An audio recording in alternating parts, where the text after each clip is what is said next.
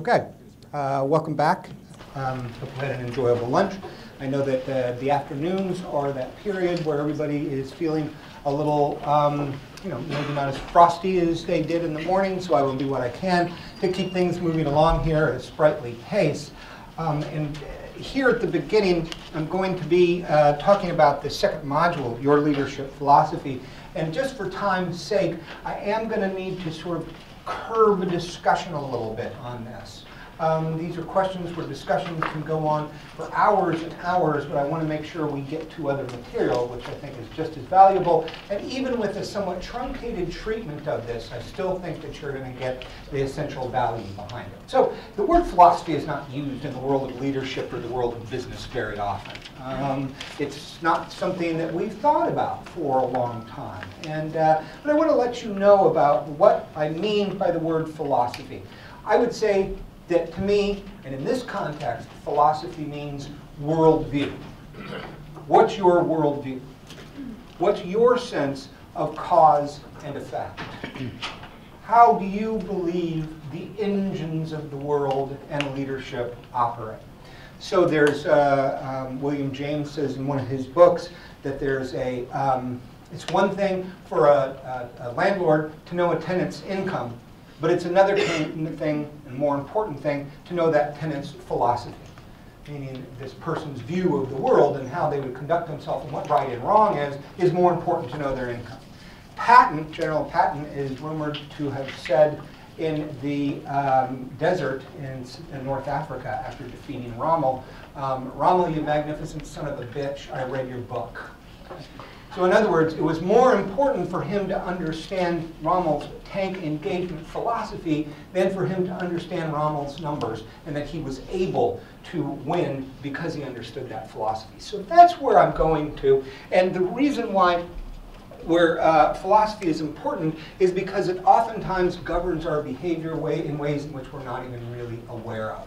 So I want to try to surface some of our assumptions, some of our worldview, some of our philosophy about what leadership is and how it operates to give you a little clearer sense of this and hopefully some insight into yourself and what might be driving your own behavior in these concepts. Finally, I'm going to talk about the concept of resonant leadership, which is going to make emotion prime in the leadership relationship. Okay. So here's a big question. Is leadership a quality of the person or the situation? Is leadership the force of the times, force of the individual, or force of the times, the Zeitgeist, the German word meaning spirit of the times? Is it about the great man or woman, or is it about the Big Bang? Okay, so what I'm going to do is I'm going to ask for a show of hands. You must raise your hand once. You must raise it once and once only. So you can't raise your hands two times. We all know that the answer is both, right? The answer is both. Okay. But we lean a little bit one way or the other. We lean a little bit toward the person or the situation. We all do. So I'm asking you to raise your hand which way you lean. How many people to this question would believe or state that leadership is a little more about the individual? And how many about to the situation? Okay, all right, fairly even balanced, a little bit more for the individual. So what I'd like is a very brief conversation about why. Let's start with you people that said you felt it was more like about the individual. Why? What experiences or insights or speculations do you have about that? I just feel like a lot of times if the leader is well established, as you've seen in the news many times, leaders go from one company to another where they don't have the specific technical ability from one company to the other. You can change industry and sectors and different continents and still have the ability to lead given a totally different situation. So it's the person that has the knowledge and the wherewithal to perform. Okay, very good observation. Others that would go along the same line?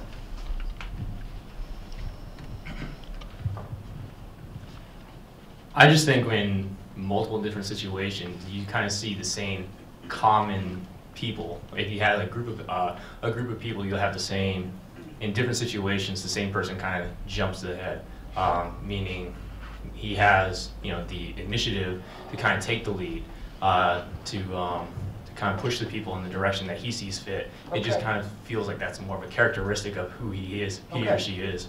Okay, you're almost talking about the qualities of the people, and that leaders have certain qualities. They're going to be assertive in different situations. They might even create leadership opportunities proactively, and therefore that you locate the causality more in the individual. Okay, good. Other thoughts? Either side, situation or individual. I would just return for a second to the Giuliani Queen Elizabeth conversation, okay. Thinking about those were both situations where there was an opportunity to lead, and we saw leadership or a lack of leadership in a way through those personalities. I think that some situations will always offer maybe an additional opportunity to lead, but ultimately the person has to be the one who brings forward those qualities that are needed. Okay, so the situation is what needs to be led, and or prefers the opportunity to be led, but an individual has to decide to do it, and the two have to be compatible, the situation and the person. So, good. All right. Others, especially from those of you that felt it to be more along the line of the situation. Yeah, so situation, you brought up Winston Churchill earlier. I think he's a pretty good example that he was probably, some could say he was probably one of the best leaders that this world has seen in the last 500 years. But once the war was over, he pretty much dropped off the line and he wasn't reelected. Interesting, and he's exactly right. So what he's saying, if there weren't that situation, there wouldn't have been Churchill. Okay? I mean, there would have been Churchill, but we never really would have heard about him, right? I mean, he'd been very important, head of the Admiralty, Minister of the Admiralty, other roles he'd had, a great diarist, a great historian, all sorts of other things. We wouldn't remember him for this had it not been the situation. So in his mind, the situation is prime here. That you've got to have the situation before you can have leadership. Just counter, I think, wasn't Churchill then brought back into office? The clarity behind here is, I mean, he was the perfect prime minister for the war. He was voted out after the war because they didn't need a wartime prime minister, they needed a reconstruction prime minister. For essentially nostalgia's sake, he was brought back in the Conservative Party for a year and a half before they were ousted again. So it was kind of like, oh, we miss old Winnie, and he came back in, and he was still the same Winston Churchill he was, and they said, no, that's not really what I need. Churchill was an interesting case of somebody who was incapable of being himself skillfully. He was just himself. There was nothing else he was capable of doing. One of my favorite quotes of his is he was asked by the parliamentary barber how he liked his haircut, and Churchill's response was, in silence. Don't talk to me. That's the way I put my haircut. So, pretty irascible man himself. So, you're right, he was voted back in, but again, more for nostalgia's sake and for a very short period of time. I think an individual is not a leader unless there's a situation. So you can't, unless there's a situation, you can't show your leadership. Okay. That's basically Okay, all right, and I think that that's a perfectly legitimate point. The situation has to be there for somebody to lead. But an individual has to possess certain qualities and traits in order to lead. Think about people like General Patton. Okay. He inspired an entire army to act, and it was in World War II, I want to say. So, I mean, I don't think anybody could have just stepped into that role. You have to have those qualities and have that demeanor in order to follow through or execute what you need to happen. Absolutely, and consistent with the comments from over here are that they have to have the qualities. And those qualities are located in a person. They're not in this situation. Okay, it's the person that possesses those qualities, so the person's prime. You could see we could go on with this for hours, right? Okay, we could really dig into this thing. Let's get one more comment before, again, I'm going to try to move things along a little bit more briskly here. But I think some qualities can you can possess it when you it's like natural ability, but then some qualities you can be developed, like those It qualities. can't be developed. I mean, you can develop those qualities I think depending that's- on the situation. I think that's true, but I'm going to speak exactly to that in a little while, okay? So, I mean, the idea, the answer here is both, okay? Both are absolutely critical, but it's how both. And so what I want to do is spend a couple minutes here explaining some evolutionary biology to you and try to use that as a basis by which we can understand this interaction of the situation and the person. And it's going to seem a little bit like I'm going way afield, but give me a few minutes and I hope to be able to bring it back. But let me start it with this question. Why is the giraffe's neck long? Everybody's looking around like, ooh, that's a trick question. I'm not going to answer that. Because it has to be. Okay, all right. I need a little bit more specific than that. So back over here, guys. Where's the?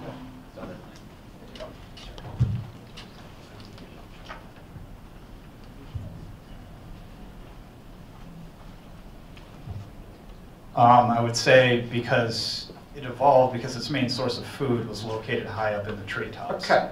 That's what most people would answer. Some variation thereof is because there's digestible foliage in the forest canopy for which there is less competition. Makes sense? That's why the giraffe's neck is long? No. It has nothing to do with why the giraffe's neck is long. I would say that over generations, the giraffes with the longest necks were most likely to reproduce. Now we're getting somewhere. Okay. So everybody talks about Darwin. And we use Darwin and evolutionary phrases all the time, right? Evolution, just the word evolution, survival of the fittest, and spontaneous variation. How many of you have actually read the book, The Origins of the Species? That's what I thought. So we use these terms and we throw them around, and yet nobody really knows what Darwin means, and you can't know unless you read the book. It's a wonderful book, not particularly well written, but a wonderful book. What Darwin does in here is make it clear, very clear, that there are two natural cycles of variation in nature. The first is what's called the cycle of production. And the cycle of production is that which produces the variation in a genotype and thus a phenotype of a species. This is what produces what's different about it. Okay? You might have heard this phrase, tendencies towards spontaneous variation. That all gene codes have this tendency to spontaneously vary for no apparent reason and having nothing to do with environmental circumstance. They just vary all of a sudden. Okay? And we don't know why these happen. Even in today's world of advanced electron microscopes, we have no idea why spontaneous variations happen as they do. We can make a bigger case about it, but specifically, we don't get it. Then there is the cycle of maintenance. The cycle of maintenance is that which selects for the variation. What's very important here to point out is that it is not that which produces the variation. The production of the variation is completely separate from the maintenance or the selection of that variation. So the environment, the cycles of maintenance, just another word for environment, post hoc selects for or rejects a genomic variation. This is what the term survival of the fittest, and of course most of us think that means survival of the strongest. Okay, not true. It means the survival of the best fit to environmental demands. And this is perfectly logical and observable. Now we can understand the giraffe's neck. Okay? Why it is that over a period of time that neck got longer and longer because they were more likely to survive. But the reason why the neck is long is not because there's digestible foliage in the forest canopy. The reason it's long is because of spontaneous variations. The environment simply selected for it. It did not create it. Very critical here. It did not create the length of the neck. It selected or rejected for it after it was produced. Let me give you one other biological example before moving forward.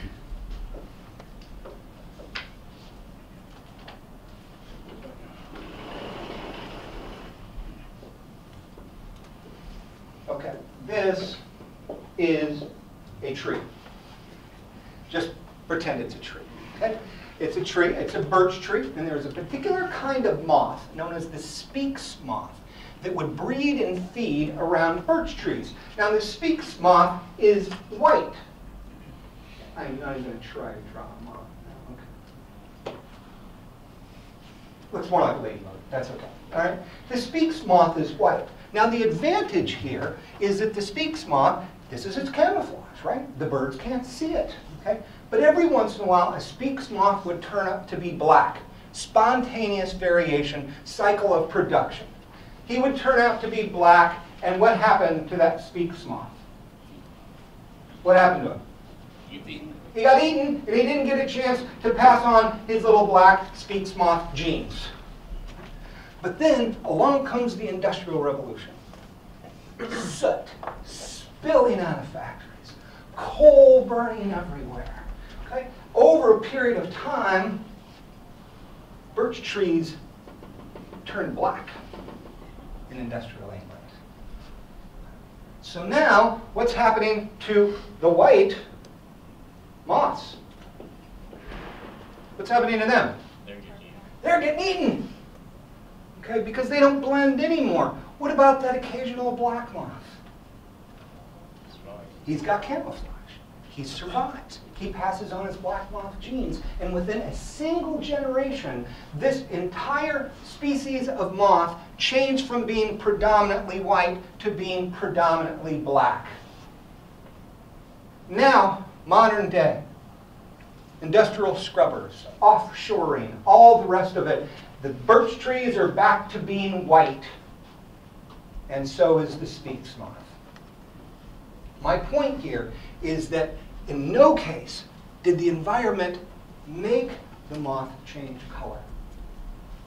The leaves in those trees made the giraffe's neck longer. In no case did that do that. The environment operates after the variation has been produced to select it or to reject it. What does this have to do with leadership?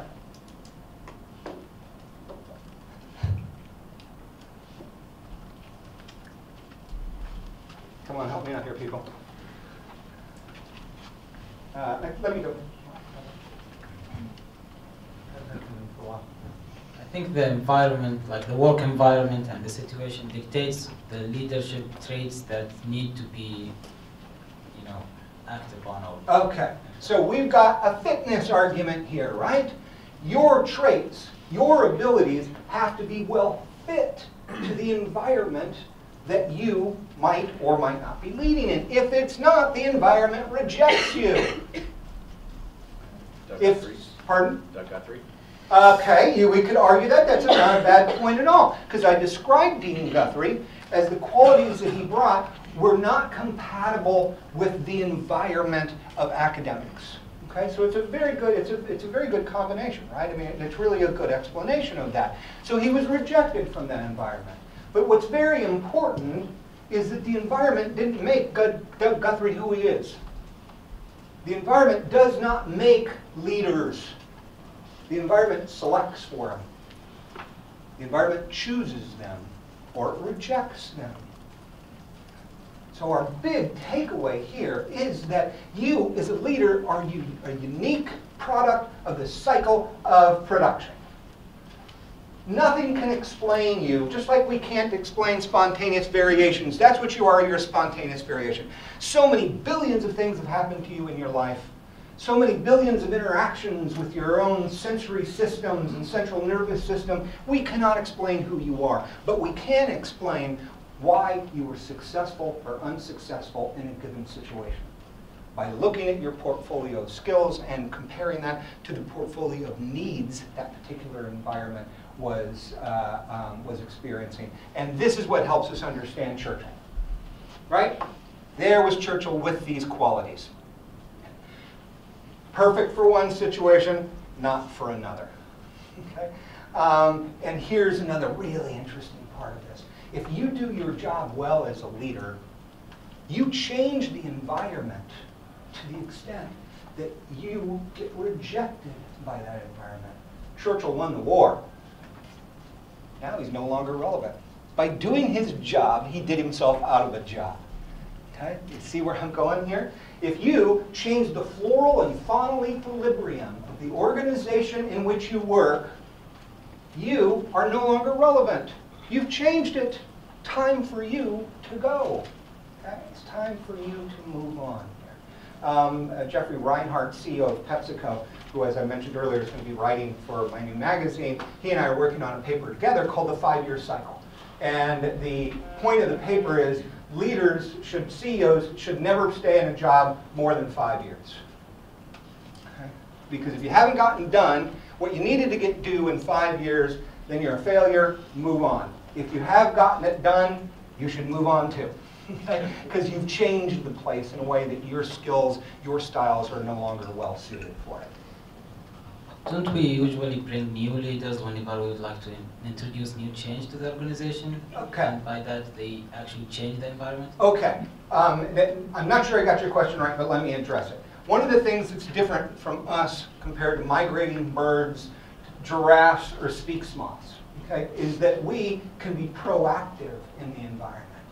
You and I can create environments that are compatible to our own leadership skills. That's what entrepreneurs do, isn't it? Entrepreneurs create situations that are compatible with their skill set. That's what it is. Okay? Their skill set isn't compatible with structured organizations, larger organizations. They want this situation. They create an environment for themselves. Okay? The other thing that you and I have got is proactivity. So if we're not doing well in one job, our leadership capacities are not being called upon, we can change jobs. Okay? We can proactively identify a different place, a different environment, a different cycle of maintenance for us. So I think that what this does is it gives us a real nice way of starting to think about leadership and the environment and how they intersect. There is a false belief out there in universalism which says that the situation will create the leader. It'll create, whatever the situation needs, it'll create the leader for it. Okay? And I tell you, I don't buy it. Okay? I just don't buy it. We could use some very simple examples. If Churchill had died in the campaigns in India, would the Allies have won World War II? Now, a lot of people are going to say yes. Okay? That's the destiny argument. That's universalism. I don't know. That one guy made a difference, didn't he? A big difference. I talked earlier about how a unique individual he was and how he was completely unexplainable and yet exactly right for the moment. That one person was gone, history might be different. Entirely different. So the situation doesn't create leaders, it selects leaders. I mean, I'm thinking, let's think Bill Gates. What if Bill Gates hadn't flunked out of Harvard?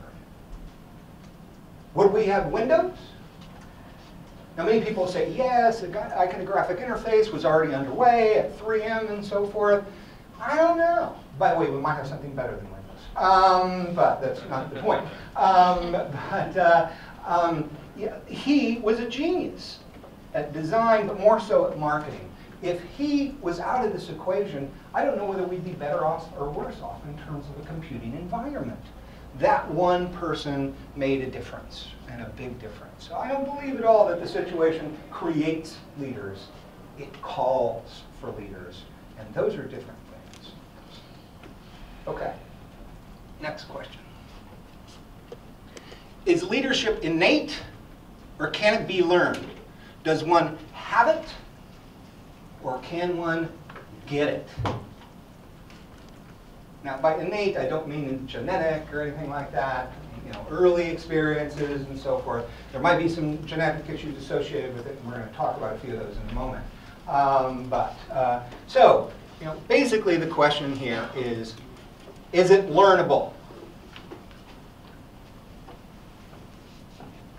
We already gave you the answer to this question. Can you learn to be a leader? See, when I frame it that way, there's a little bit of hesitation. When I said earlier that leadership can be developed, but it takes time, everybody went, oh, yeah, I agree with that. Okay? Now that I'm asking you the question, can it be learned, I'm not getting that full response. That sort of, yes, absolutely. So, why can't it be learned? It's clear to me that some of you believe that. Why can't it be? Maybe because you don't have the situation to learn it from. Pardon? You don't have the situation to learn it from. Okay, very good. That you don't have the proper situation cycles of maintenance to help develop and bring out your leadership ability. Good. Other things?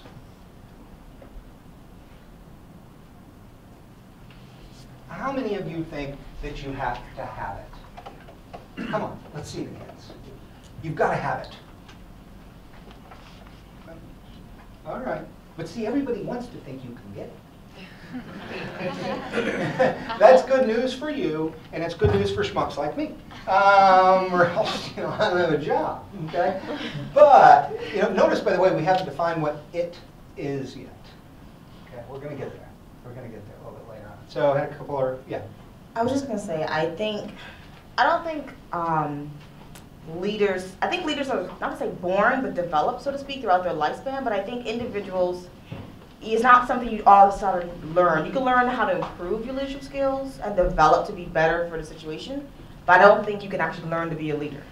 It's either in you or it's not. Okay, all right, fair enough. It's in you or not. What it is, we haven't gotten to yet. So I would say I would like to believe that it can be learned, but I think most of our examples of great leaders, we don't know that, okay, Churchill sat through leadership class and then became... Oh, with many leadership classes, I'm sure. I'm sure. He spent a lot of time and effort. Yeah. Right, and that I think that, like, I would want to believe it, but I don't have examples to point to. Okay. I think that it comes from experience, from making mistakes throughout your career. That's how it's learned. So Okay. it's not just sitting in a class or someone reading a book. It's through actual experiences. Okay, so you're telling me that this class just isn't really going to be worth it for you? Is that what you're saying? No, but I if mean, you've got something to say, you can come on and say it, okay? I'm beating around the bush. No, but it's more helpful. I don't think this is worth it. Yeah, this is going to help, but all right, go get some experiences, okay? I'm done with you. Okay. Just to return to your comments earlier about, you've been emphasizing skillfully so much. I feel like if we're going to talk about can you learn leadership, it's about learning how to, as you've put it, be authentic, but be authentic in the right moments. And that's where it's learned, is kind of how to, it's not learning to be a leader, but it's learning how to use what you have to be a leader. Okay, all right, very good, very good. Briefly, very much like an athlete, right? I can get better at basketball, but I'm never going to be Charles Barkley. I'm never going to be Jordan. So I think there's a band of acceptability for leadership, and I can make mine better, but I would love to be born like a Winston Churchill. That might just be a better way to start. Okay, all right. Okay, good. You've got, do we have one more? Yeah, okay. Okay, you guys are exactly right, and here's what the data show. And I know this because I published the study, that the best evidence shows that leadership skills and styles can be developed, but only when there is a strong motivation and will to change, right? You've got to want it. It's just like anything else. You've got to want this, because it takes a lot of time and energy. It's a marathon, okay? So you've really got to want to run this thing, okay? But then only up to a point. There's a ceiling effect in leadership development.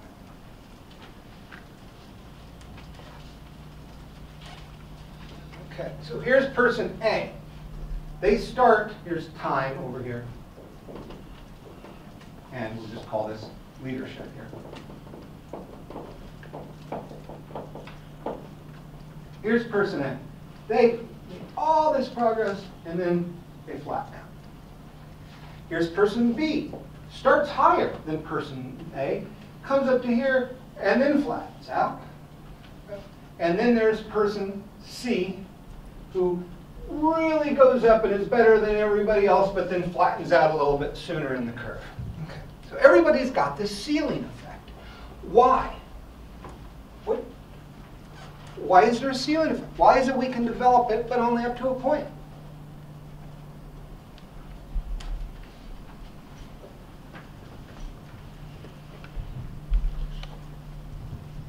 I would say, going back to the environment, that once you've developed your leadership skills over the period of time, the environment is eventually going to change, where your leadership skills are no longer either relevant or you've just reached the maximum capacity given that set environment. Given that situation, yeah. So now I'll just put this a little bit differently. Your situation no longer stimulates your growth as a leader. Okay? So your situation's become a little stagnant in terms of its ability to entice you and instruct you in terms of your leadership skills. Absolutely, that's one of the reasons. What's another reason?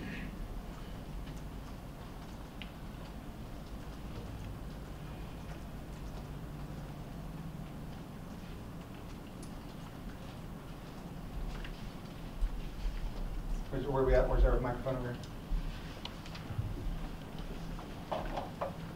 I think it goes back to the environment. I think you need a lot of outside resources. A lot of leaders that I've read about had mentors. I think even in the case study, it talked about Dwight Eisenhower needed that general that he was sent to report to, and how much it helped him reach that next level, which in turn, led him to more success. So I think mentorship is very important to leadership also. So I think a big part of this is you have to be taught once you reach a certain level. Yeah, and I'm going to just tie that back into the previous one in a way. Your environment isn't providing that mentor that can help you continue to advance.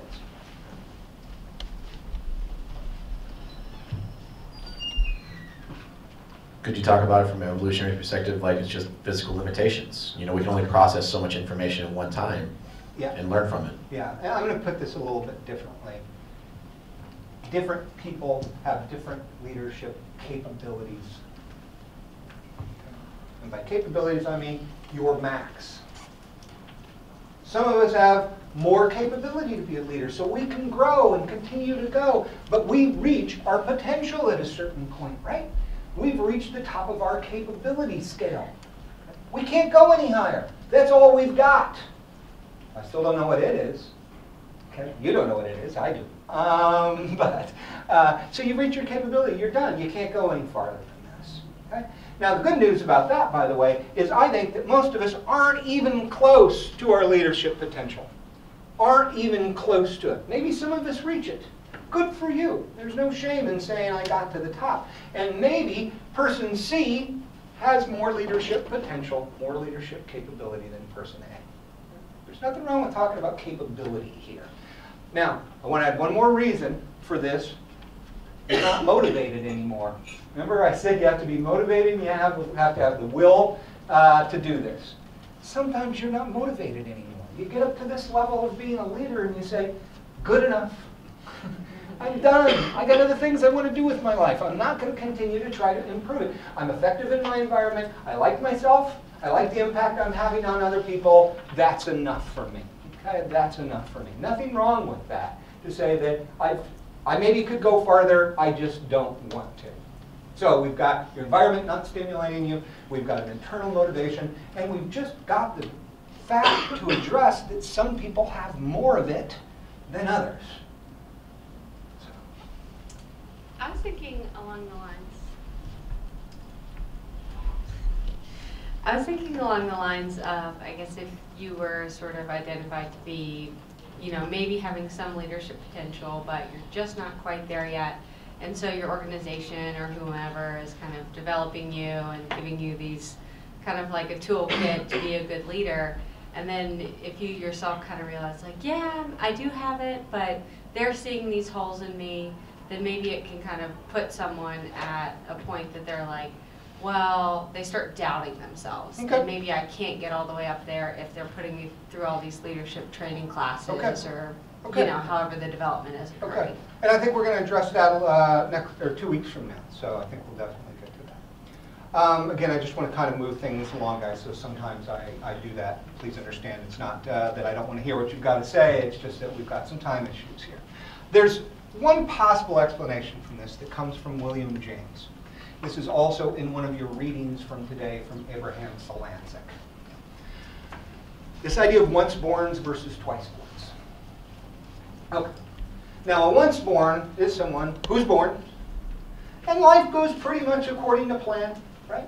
Always some ups and downs and stuff, but pretty much a linear progress. They have 2.1 children. They buy a house with a picket fence. They work 47 years. They get the gold watch. They retire in Boca Raton. Okay? pretty much been a linear progress through life. A twice born is someone who's born, and in their formative years of life, 12 years of age or below, they had an absolute tragedy befall them.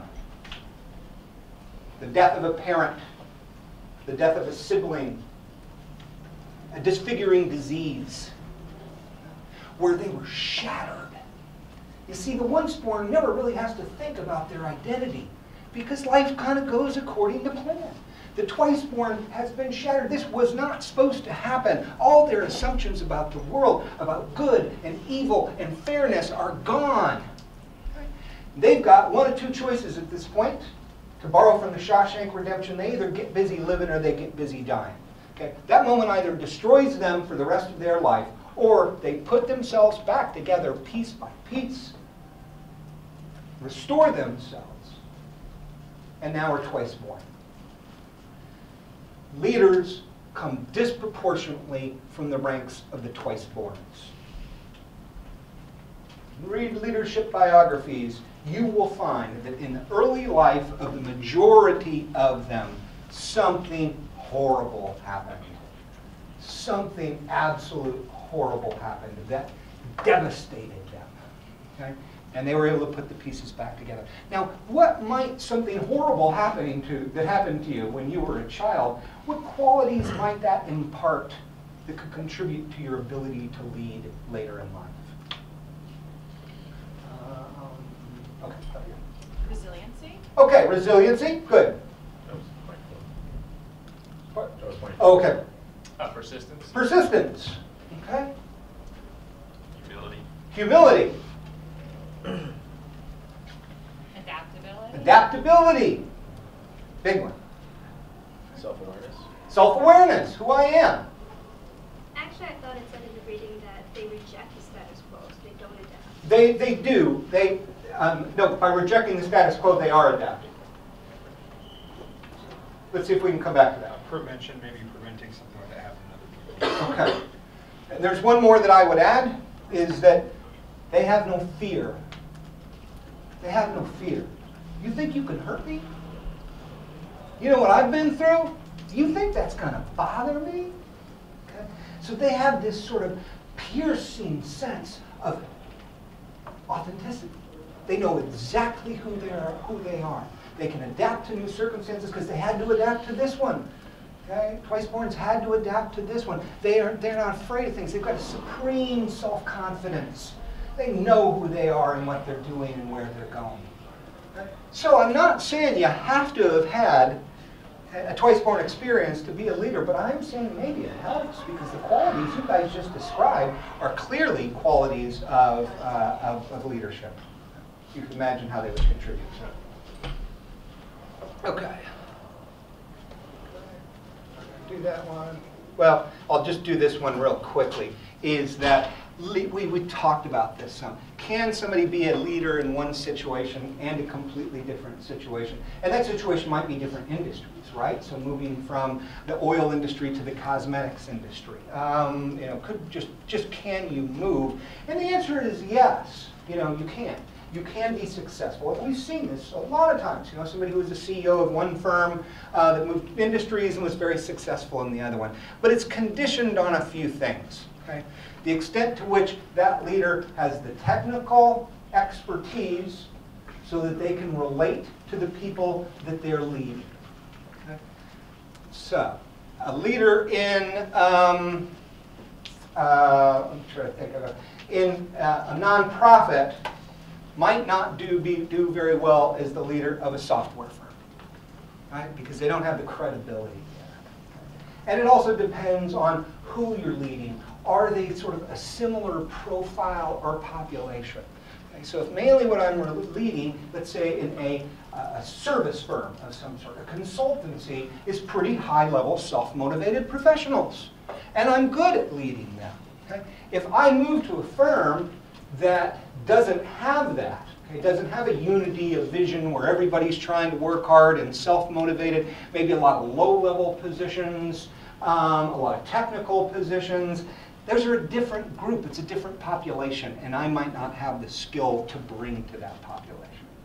so there's evidence that it works, it can work, but these two factors kind of contribute the extent to which it's successful. Okay. And then here's the one I really like. Is leadership a trait or a behavior? Is it something that one is, or is it something that one does? Is it a noun or a verb? By the way, I presented this, posed this question to a group of scientists at NIH, and this woman scientist, she raised her hand and she said, "That's a ridiculous question." Okay, can you explain to me why you think that's ridiculous? And she said, obviously, the word leadership is a verb. Or a noun, rather. She was taking, scientists, right, took it so literally that she couldn't quite actually get to what the question is. So, what do you think? Is leadership something you are, or is it something you do?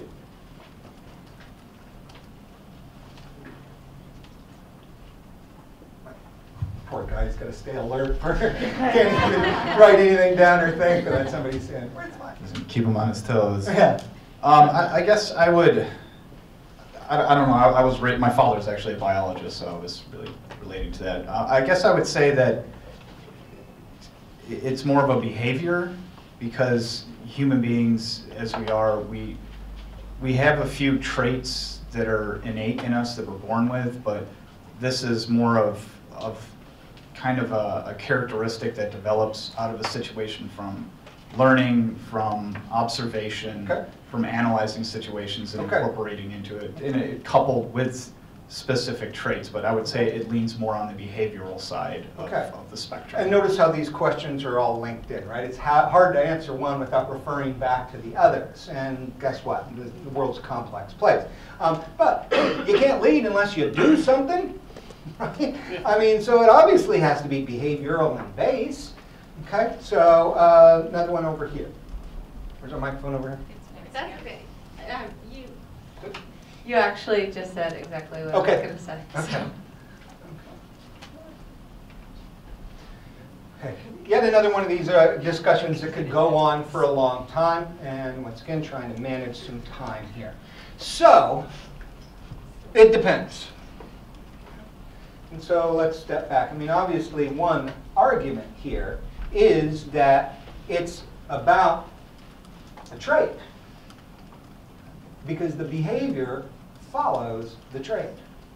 Right? So you're right, it's about behavior, but primary to that in a set of causal reasoning, in a line of causal reasoning, is you've got to have the traits before you can do the behavior. So what we're going to do here is do a quick review of trait theory. Research that was done on trait theory. This is 50 years of research done on trait theory. The very best social scientific minds in the world got together to do this. And I want you to think about this for a second. If we can identify a series or a constellation of traits that can predict who's a leader and who's not a leader, it's the search for the Holy Grail. Imagine that situation. Okay. Bring you all in, give you a series of psychological evaluations. You, come with me. The rest of you, go back to work. I've got my leaders. I found my leaders. What an enormously powerful tool this would be. Enormously powerful tool this would be. So, 50 years of research. The idea behind these traits is that they are necessary and sufficient conditions of leadership. So you have to have them, and they're all you need. Okay, so what are some traits you associate with leadership? And as opposed to passing the microphone around, just kind of give me one word with a little bit of volume. Well, when you think of leaders, what do you think of? What are their skills? What are their abilities? What are their traits, their characteristics, their qualities? Empathy. Empathy. Okay, what else? Motivation and drive. Motivation and drive. Good. Confidence. Passion. Confidence. Integrity. Integrity. Charisma. Charisma. Thank you. Attractive. Attractive? Are you paying me a compliment? Are you talking about me? Or you? It could be both. Both of us? Both of us? Both of us? Okay. Meet me after class. And actually, that's quite true, and I'm going to get to that. Pardon? Conviction. Conviction. Able to inspire. Okay, ability to inspire. Problem solvers. Problem solvers? Tough. Tough. Self-discipline. Determined, you know, things like that, yeah. Self-discipline. Self-disciplined. Diplomatic. Diplomatic? Fair. Fair. Okay. Any others? Persuasive. Persuasive. Good. Okay. You're right. You're all right. Okay? I'm going to work through these. There's 7 of these. The first one is so obvious that you probably didn't think about it. Okay? So obvious. Above average intelligence. Right? It's just one of these that didn't even jump to your head because it's sort of a precondition. But notice I don't say genius. It's because if intelligence is a good thing, then why not more of it? Why not? Why aren't there very many geniuses among the ranks of the of leaders? Relatable, being able to communicate what you want to communicate to the masses. Okay, okay. The relatability, good. Where's the microphone over here? Let's get it moving down here. Usually, I feel like geniuses tend to be the specialists. They don't tend to be more in like the leadership positions. Okay, all right, okay. Other thoughts about really super intelligent people? Could you just clarify how you're gauging intelligence here? Is this IQ based? Is this based on the 7 definitions of different intelligences? No, we're doing the straightforward IQ, which is sort of raw problem-solving ability without, the expertise and physical intelligence, musical intelligence, things like that. So yes. It may have to do with passions and self-interest. So if you're really good and really passionate about being a scientist, you don't want to step away and be a presenter in front of your organization. Okay, so part of that would be a will issue, a motivation issue. I don't want to do that. Okay, you're all right. You're all correct. The problem with really smart people is they don't get why we don't get it. Some of you know really smart people. And I'm talking about people in the 160 range in IQ. Everybody in this room is around 130. Okay? Everybody here is quite smart. You're all on the sweet side of the bell curve intelligence-wise. Okay? But now I'm talking about people 160 or so. They don't understand it, why you don't get it. That's not going to work real well. Okay? For me, in terms of building relationships with me, they're the start to say, well, don't you just let me do it, okay? And also, really intelligent people don't tend to have the best social skills. The two don't go together. There's a low correlation there, okay? So you don't need, there are a few exceptions here. Bill Clinton, who I would say was a great leader, is also a member of Mensa. He's got about 165 IQ. He has a photographic memory. Really just off the charts in terms of intelligence, off the charts. And he certainly had a lot of the other qualities you guys did. Well, what about people with below level intelligence? Okay, people hovering, around 75, 90 IQ, something like that. Why don't they tend to be leaders? Except in Congress. I like that. That was good. They don't earn the respect of their followers. Not quite. It's a little. She said they don't earn the respect of their followers. I think that's true, but there's a precondition to that. There's a reason why they wouldn't.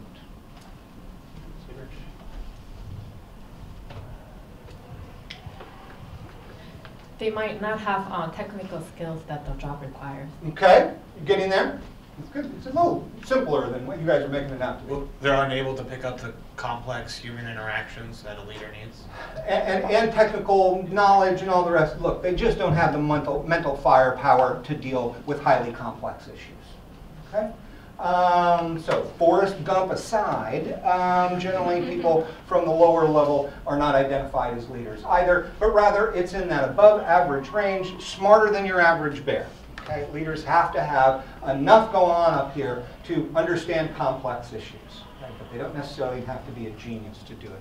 So, second one, excellent verbal skills. Okay, and this goes into things like inspire. To inspire you, I've got to be able to frame something in a way where it's relevant to you and it excites you, okay, and animates you. If I need to persuade you, that comes from my verbal skills. Now let me be very careful about verbal skills here. Verbal skills doesn't mean polysyllabics. I did that intentionally. It doesn't mean you have to have a fancy vocabulary. You can be very convincing and talk with conviction using very simple sentences and sentence structure. It does not have to be fancy. It just absolutely doesn't have to. Or, of course, a perfect situation is when you can use the sophisticated language talking to this audience, and you can use the folksier, straightforward language talking to this one. Those are excellent verbal skills, right? Okay. Another thing that Clinton was absolutely a genius with, he could talk to any sophisticated policy audience and knew more about it than they knew, and then he could go down to Arkansas, all of a sudden the accent came back, he's Bubba again. Okay? He was really, really good at doing that. By the way, that's part of the reason why we didn't trust the man, is because Bill Clinton had what's called borderline personality disorder, which means he had no core self. You never knew which Bill Clinton you were going to get. And people that worked for him said that. You never knew what person he was going to be. He was like, he was 10 different people, and it depended on which one he pulled out at that moment. So no core self, and that led a lot of us to not trust him. So, but just speaking of excellent verbal skills in Bill Clinton. Bill Clinton's got 3 quotes in Bartlett's book of quotations. The first, I did not inhale. The second, I did not have sex with that woman. And the third, I love this one. It depends on what the meaning of is. Okay.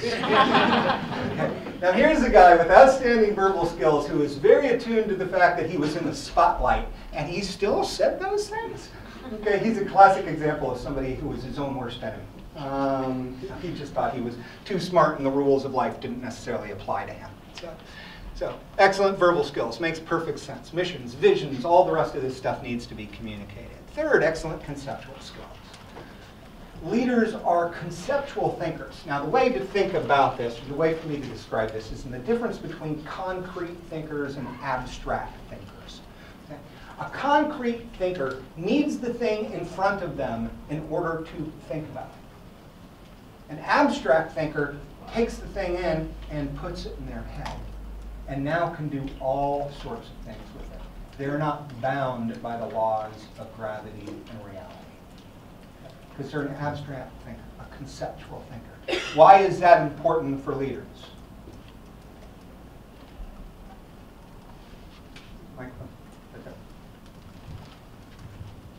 That would drive innovation and creativity.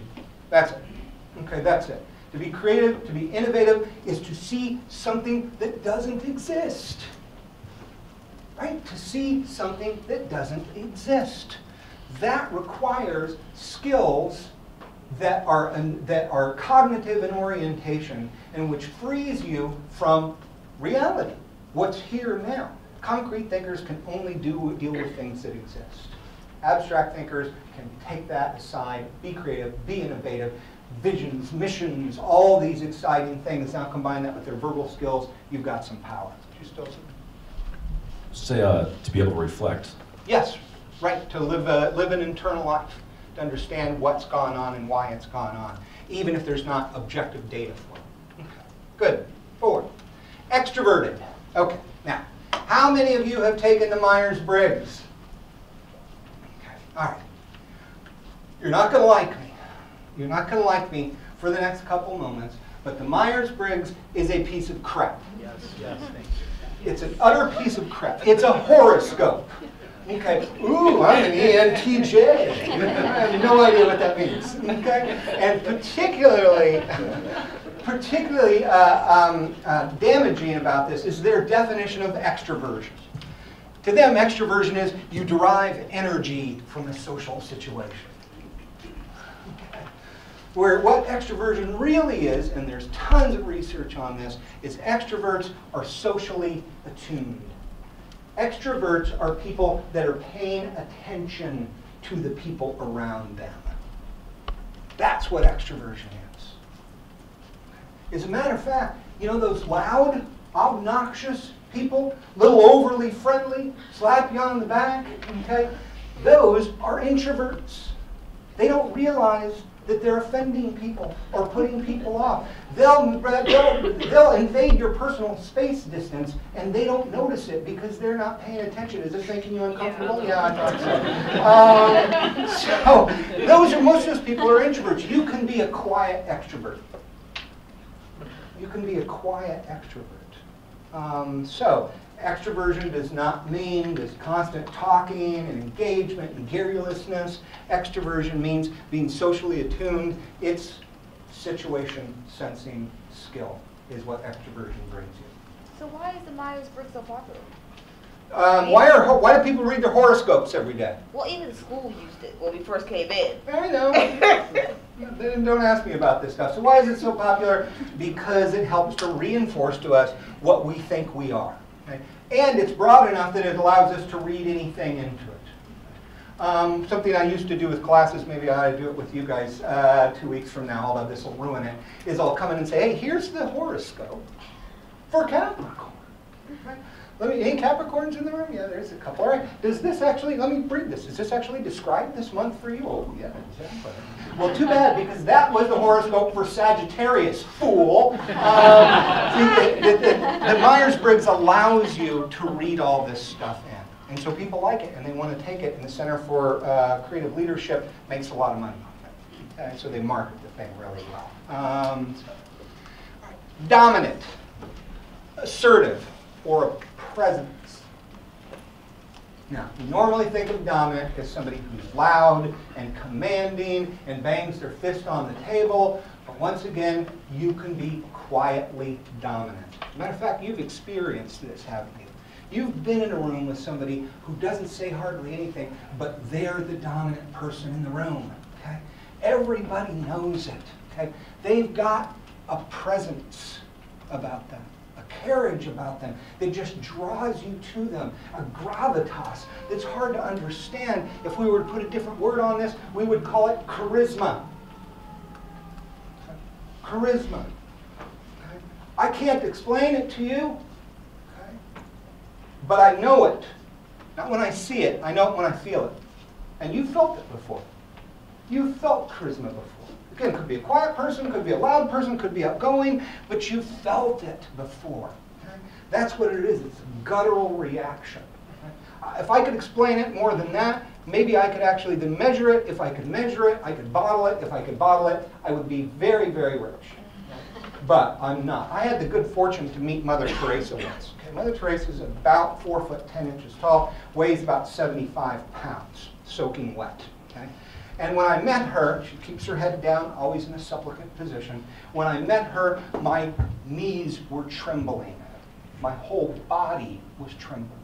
Okay? There was just something. There was a presence that she had. And charism actually means touched with the oil of God. And she had it. Okay? You know, whatever it is, she had it. So I wish I could explain it more, but this tends to be a quality of outstanding leadership. Yeah? I know this is going to be an outlier example, but every so often I feel like we encounter people who don't even they're not even quietly dominant. They're just, people are drawn to them and they want to follow them because of the genuine nature of who they are. Okay. And it strikes me that they're not necessarily dominant or assertive in any way, but yet we would see them as a leader because we want to follow them. Yeah, but I mean, I would say that that is a kind of dominance. Here they are, they're directing your behavior in a way. You're drawn to them like, you know, like a gravitational force. And so they are being dominant. They do have this presence. So this might be just semantics that we're talking about. But I would argue that that actually describes exactly what I'm talking about. Even if it's unintentional? Even if it's unintentional. Yeah, even if it's unintentional. Okay. A high energy level. Now people talk about persistence, you know, and things like this. Now, let me be clear. I'm not saying that to be a good leader you have to be a spaz and bounce off the walls like I did, okay? You can, once again, assert a level-headed, methodical, steady level of energy, okay? Remember, emotions are infectious. So if I'm energetic, you're picking up my energy. So I'm helping you work more and work better by having a high energy level. It means that I can stick on things and persevere and don't give up on them. That means that you see that I don't give up on things, and because I'm in the spotlight, and if you're role modeling me, you say, okay, I'm not giving up either. Okay? So there's all sorts of positive elements that attend to high energy level. Once again, I'm not talking crazy, I'm not talking off the charts or anything nuts like that. I'm just saying that we want our leaders to be energetic. We admire it, and it has effects on us even beyond our conscious awareness. This, by the way, is why I've developed this style of teaching. Because part of what I need to do, especially in long programs, right, is I need to keep you awake. And my energy helps to do that. The fact that I move around a lot, I use a lot of gesticulation, I use humor, I use all these sorts of things, helps keep you with me. Okay? So, yeah. So is high energy level always sort of a relative measurement in that case? Because you could be, I think, you know, a leader of monks who are very quiet and low energy, but yeah, you could have very minimal absolute energy. I think once again we've got a situational issue here. You know, that what's proper for that particular context. And then confidence. Doesn't mean you don't have self-doubt. Look, I think Woody Allen's funny, but I don't want to follow him because he's nothing but self-doubt, right? He's nothing but anxiety and uncertainty, debilitating most of the time. Why are you asking me? I have no idea what to do. It's funny. Okay, I love neuroses, but doesn't inspire confidence in me, and that's what confidence does. That's the effect it has. If I have confidence, that helps inspire it in you. He's experienced, he's been around the block, he's A, B, and C, he's articulate, he's all these other things. He feels this is the way to go. I'm buying in. Okay? I'm buying in. So, yeah? How does this compare to your neighbors that seem to have or possess all these things? I didn't say that they. I guess I don't need that. I didn't say they were extroverted. I didn't say anything about their conceptual skills. I just said sort of physically and their household and stuff was perfect. So, but okay. So guess what? 50 years of research, and what did we find? That these are neither necessary or sufficient. There are people out there that are clearly identified with leaders as leaders, and yet they don't have some of these qualifications, or qualities rather. And there are other people out there that have them in abundance, but in no way, shape, or form would ever be capable of leading. Oh my God, 50 years. So what do we do now? We keep moving on and we look at behavior theory. Okay? So this is the action part of this. So after doing a lot of research, these are called the University of Michigan and the Ohio State studies because they were being done contiguously, or simultaneously rather, at those two institutions. And they came to the conclusion that pretty much everything you do during the course of your day has one of two effects. It either initiates structure or it initiates consideration. Initiating structure means it's task-oriented behaviors, right? Deadlines, getting things done, logistics, execution. Just think of initiating structure as job, task-related activities. And initiating consideration are more people behavior, right? It's more of a concern for others, conflict resolution, it's a whole series of things like that. So now we put them in a 2x2 table. All bow to the 2x2 table.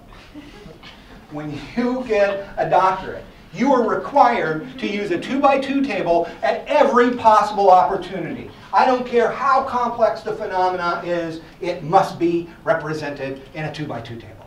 Okay? So, anyway, so here we have somebody who's high in initiating structure, okay, get the job done, and high in initiating consideration. They care about you, and they get the job done. We call this a team leader, right? This is great. This is who you want to work for. Have any of you ever worked for this person? Okay, guess not. We'll move over to the other one. Okay, high in initiating structure, so gets the job done, but low in initiating consideration. We call that authority leadership. So here's the leader that says, blah, blah, blah, blah, blah. I don't want to hear about it. Get it done now. Have any of you ever worked for this person? Okay. Are any of you this person? Actually, that's good. Some people actually shaking their heads going, yeah, that's me. Okay, here's somebody who's low in initiating structure, so doesn't get the job done, doesn't attend to all the task-oriented behaviors, but is high in initiating consideration, so really cares about people. So we call this country club membership, or a country club management, because everybody's happy, but nothing gets done. Okay, and then finally, somebody low in both, impoverished management, they're not doing anything here. Some of you have probably worked for this person as well. Okay? The problem when all this got done is it did a beautiful job describing management, but not necessarily leadership. See where I'm going here? I want to work for this person. They care about me and they get the job done. That doesn't mean I've chosen them as my leader. Right? Okay? So it describes management beautifully, but not so much leadership, because it doesn't include these things that we've been talking about, like passion and creativity and inspiration and guidance and all the rest of this. It doesn't quite capture those things. Yeah? A lot of the research I've seen, on leadership makes it sound extremely complex. Could it also be that leadership can just be simple? Like I haven't seen anything yet. It just said leadership can be just logical, a person that thinks objectively and not easily influenced. Yeah. I mean, I think the better you can try to capture it in elegant ways like that, good for you. And I do think there's a lot of popular leadership books out there that have basically done something like this. They've said, oh, this is very simple. Here's 5 principles. Then they write another, 200 pages that basically mean nothing, right? The first chapter outlining the 5 principles, the rest of it is just reinforcing what the first chapter said. They sell a lot of books because we like it, and then we go to the next leadership book that comes after that. So I think the reason why those are fads and fashions is because they're not true. They are true, but they're not the whole picture. And obviously, for the purposes of this class, I'm intentionally complicating things, right? I'm trying to get you to think about it in all these different ways and your own assumptions. So that's part of what the point of the class is. It's not reading a book that you picked up at the airport. Okay? Colin Powell, his 10 Rules of Leadership are really terrific, but they're kind of common sense. Leadership is not a popularity contest. Okay, I get it. It's about people respecting you, not liking you, but that doesn't really help me be a better leader. It helps me understand something about it. Okay, so now we're here. This difference between leadership and management. Now, I want to make this very clear. I'm not talking about the difference between leaders and managers in the way that Zalancet did. I'm not talking about people here, because somebody can be an outstanding leader and an outstanding manager, right? Somebody can be an outstanding leader and a terrible manager, okay, like Richard Branson. Okay. Somebody can be a lousy leader and a great manager, and somebody can be lousy at both. Okay. I'm talking about the functions of leadership and management, the functions of them. Okay? So what I want you to do is try to, I'm going to give you about 2 minutes here, try to come up with an analogy or two to this sentence. Okay? Leadership is to blank as management is to blank. And here's an example. Leadership is to direction as management is to execution. This is the complementary nature of these functions in organizations. So we're not going to do the discuss with 2 people because we don't have quite time to do this, but spend a minute or 2. Try to come up with a few of these. 1, maybe 2 of them. You don't have to think about business dynamics. Get out of it. Think about music. Think about art. Think about gardening. Whatever it happens to be. Architecture. Excuse me. Open your mind up a little bit and try to capture this relationship in 1 or 2 analogies. So I'm just going to give you about 2 minutes for this.